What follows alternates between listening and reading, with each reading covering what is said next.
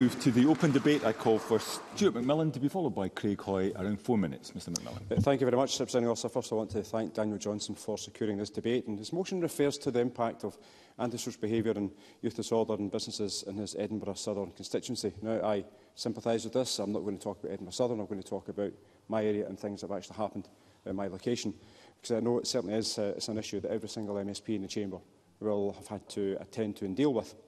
In my own constituency, I previously carried out a survey of local businesses around the Greenock West train station regarding antisocial behaviour following discussions with some of the retailers. And the results indicated that people were just loitering around the shop.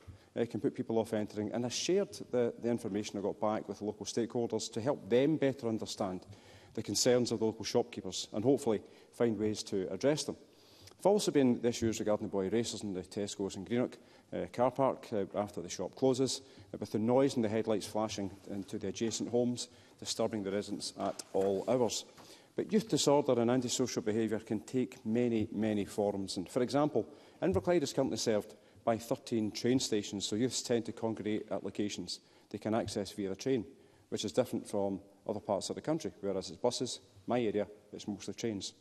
Now, this could be Partlea, near Woodhall Station, McDonald's in Port Glasgow, near the Port Glasgow Station, and Inverkip Harbourside, which is a short walk from the Inverkip Station. Now, the rail network in Inverclyde plays such a key role in the movement of youths, and most of whom are just wanting to spend some time with their pals, but often that very small cohort are the ones who want to cause trouble. Presiding Officer, I was keen to speak in today's debate to highlight some of the good partnership working in Inverclyde to actually deal with some of the youth disorder. Because although I do sympathise with Mr Johnson's concerns, his motion doesn't offer up any local solutions to actually try to attend to some of the issues. We as MSPs also have a role to play to try to help. Now, I'm not saying that we have got a magic cure in Inverclyde. I'm certainly not saying that we have eradicated youth disorder. However, we have made some significant strides in dealing with the issues at the Inverkip Harbourside, certainly this year, which I attribute to the joint working by local stakeholders. So 2 actions have actually taken place. First of all, for over 5 years, I've convened a group consisting of the local community council, ward councillors, Police Scotland, BTP, community wardens, ScotRail, and also some local residents to help to bring a focus to the issue. This has also led to, at various times, targeted work at some of the local train stations to actually prevent people from heading down to the Harbourside area. No party politics has been played in this issue, because it's been about the safety of the community and also the safety of the younger people themselves. This localised approach certainly has been helpful. The second action has been via the Partnership Hub, headed up by Police Scotland and Inverclyde. This involves partners from the police, Inverclyde Council, local RSLs, the Fire and Rescue and Health and Social Care, and others when required, aiming to deal with antisocial behaviour in Inverclyde, including youth disorder. The Minister for Community Safety and Victims recently visited the Partnership Hub after I invited her to come along to it, and I know that she genuinely was impressed by the approach that's been taken within Inverclyde.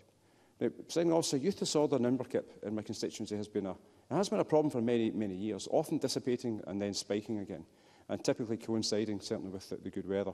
But I think it's important to mention that during a debate on this subject, that we actually all were young once. No doubt all of us at some point in our past have probably made some mistakes. We also probably attended gatherings when there's a vast majority of the individuals were well behaved, but that small minority didn't. Now, this can lead to others not looking for trouble, sadly actually being dragged in. And in these instances, Inverclyde Council, they send out parent alert letters to try to address this. The parents are told that their child was at a certain location on a certain night when youth disorder took place. The young person might have had nothing at all to do with any of that disorder, but they could have been dragged into it inadvertently. So the letters are to actually make parents aware and encourage them to check up on where the kids actually are. Now, returning to the Partnership Hub, I'm conscious of time, Presiding Officer, and I'm about to finish.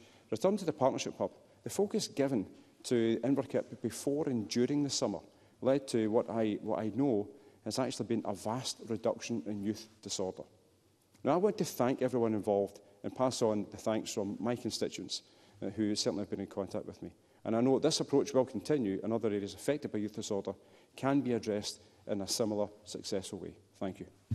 Thank you, Mr McMillan.